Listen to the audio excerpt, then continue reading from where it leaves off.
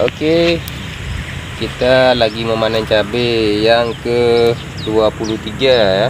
Ini kondisinya udah memprihatinkan ini ya. Coba lihat kawan-kawan. Ini daunnya udah nggak ada. Nah, ini ya. Ini karena efeknya akan hujan tiap malam, ini di sini hujan nih. Nah, kayak gini dia kondisinya. Tapi nggak ada masalah, kita pun di sini di bakal cabai ini udah kita tanam biji semangka ya. Habis cabai kita udah besar semangka. 30 kilo ada semua nih. Ini udah baru siap setengah kita panen. Ya alhamdulillah juga ini, biarpun udah kayak gini kondisinya masih lumayan lah semuanya, masih bisa diproduksi ya. Nah, ini kawan-kawan semua nih ya kita petik. Nah, ini pun sebagian kan daun udah nggak ada, buahnya pun masih lumayan merah masih.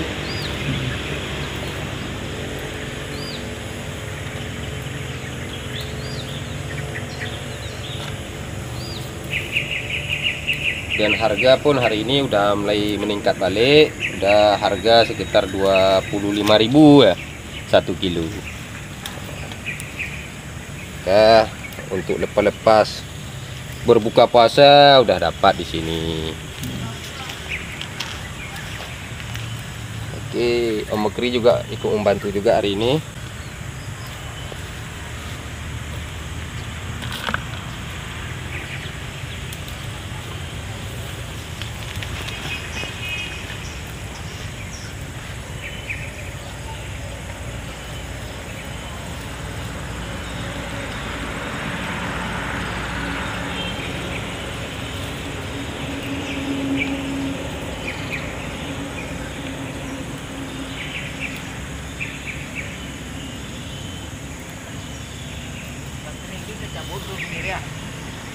Ya,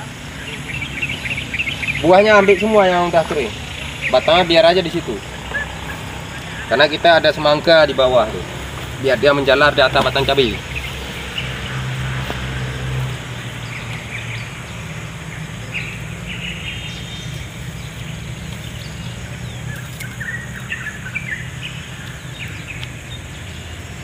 Ini lagi apa nih? Lagi panen ini, panen ke berapa Om Gadir? 23. Panen ke 23 ini, siap hujan semalam. Ini lagi matahari pun lagi redup-redupnya. Kebetulan harga cabai udah naik. Kita panen terus ini setelah apa? Setelah berhenti hujan nih ha.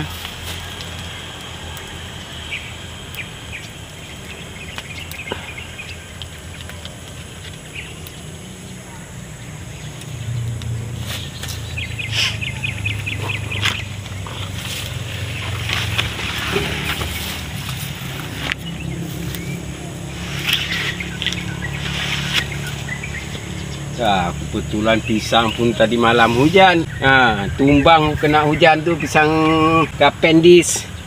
Nah, udah tua. Nah, terpaksa kita tumpang bawahnya biar jangan apa nih ha.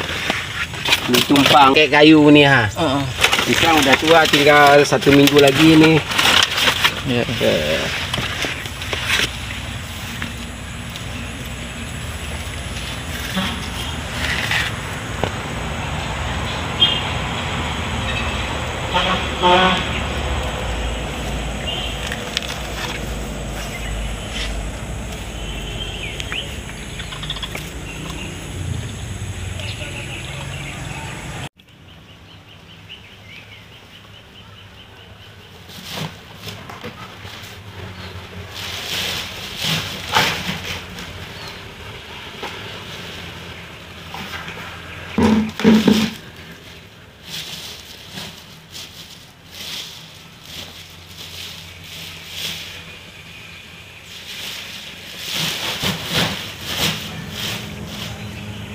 Oke, kawan-kawan,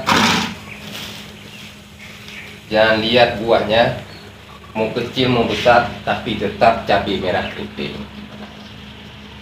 Oke, kawan-kawan semua, ini hasil sementara masih ada karena belum selesai panen. Cukup sekian, terima kasih. Wassalamualaikum warahmatullahi wabarakatuh. Salam Agrotefo.